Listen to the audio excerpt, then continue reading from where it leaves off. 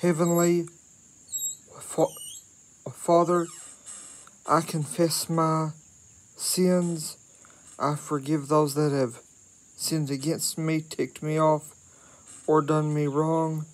Lord, every time myself or every other Christian can get at least 30 to 45 minutes of privacy, I ask you to give us a desire to close our eyes and talk to you.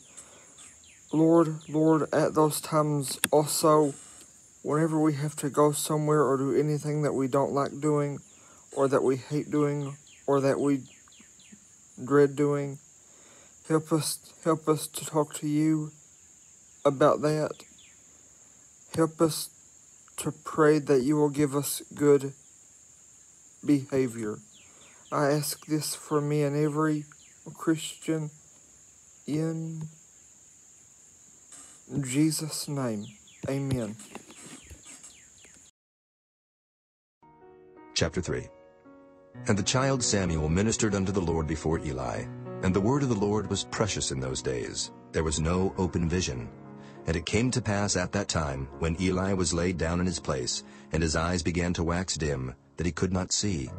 And ere the lamp of God went out in the temple of the Lord, where the ark of God was, and Samuel was laid down to sleep, that the Lord called Samuel, and he answered, Here am I. And he ran unto Eli and said, Here am I, for thou calledst me. And he said, I called not. Lie down again. And he went and lay down.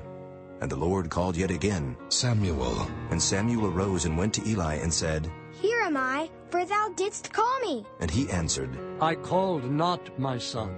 Lie down again. Now Samuel did not yet know the Lord, neither was the word of the Lord yet revealed unto him. And the Lord called Samuel again the third time. And he arose and went to Eli and said, Here am I, for thou didst call me. And Eli perceived that the Lord had called the child. Therefore Eli said unto Samuel, Go, lie down, and it shall be, if he call thee, that thou shalt say, Speak, Lord, for thy servant heareth. So Samuel went and lay down in his place. And the Lord came and stood and called as at other times, Samuel, Samuel.